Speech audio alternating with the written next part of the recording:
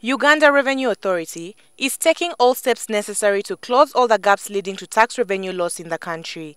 In this regard, it has enlisted the help of the Global Forum on Transparency and Exchange of Information platform to deal with the problem of tax avoidance and evasion that has become a common practice for many multinational entities in the country. If in your law there is a certain tax applying to Ugandan residents and you need information that is relevant to assessing the tax of that individual or that entity, then you can ask for information that you need to carry out that tax assessment properly.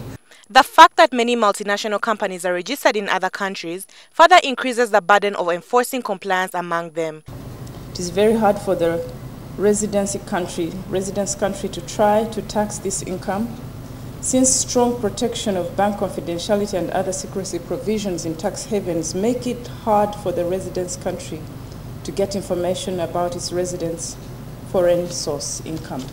The situation becomes grimmer with the knowledge that multinational corporations are among the top 100 taxpayers in the country, meaning that when they avoid or even evade paying tax, the impact is directly felt by the economy. Our economy is fully dependent on companies that are located outside our jurisdiction. And if you're talking about, if we are collecting 75% to fund our budget, but out of that 75%, 80% of them are multinational companies which are incorporated outside Uganda. And we are operating in an environment where I cannot go where they are registered to ask, what is this man doing here? Where I cannot follow through his account in that area.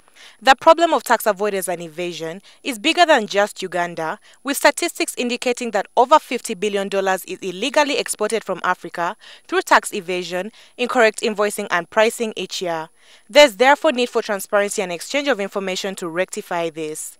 Ingrid Nantege, NTV Business.